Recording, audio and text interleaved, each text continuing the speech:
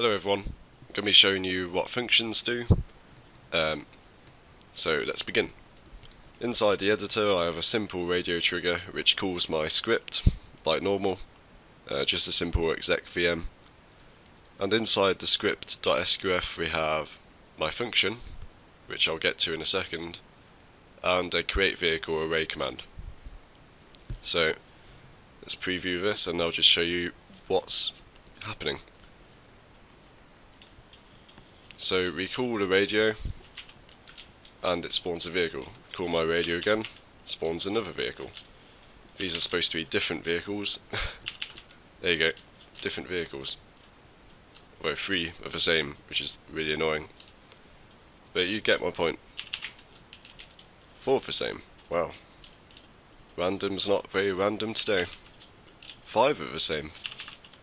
Right, well, anyway. So, what is a function? A function is the same as a normal script, except we process it into the computer's memory, which makes it up to 20 times faster. 20 times faster. So it's kind of a big deal. So how do we do this? In my init.sqf, I compile pre-process file line numbers, followed by the script name, and in this case I've called it return value.sqf, and we're going to name the function random vehicle function.